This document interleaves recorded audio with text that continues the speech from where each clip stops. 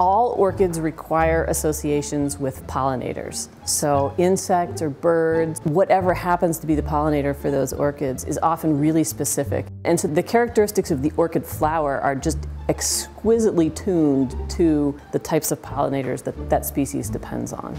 There are orchids that can use a pretty broad range of pollinators. They have pretty open flowers, they provide nectar, but a lot of orchids don't provide nectar, so they attract the pollinator sort of by cheating them. The pink lady slipper orchid depends on an association with bumblebees that are just emerging above ground in the spring.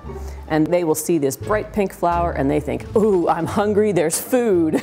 And there's not much else around at that time of year. And the bee will fly in thinking that it's getting some nectar, and there's no nectar. And it flies around and tries to get out and eventually manages to work its way out by crawling right past the pollen of the orchid. And so then it gets the pollen from the orchid on the bee. The bee then will fly off, go looking for something else because she's still hungry. And that way, then the orchid is able to get cross-pollination.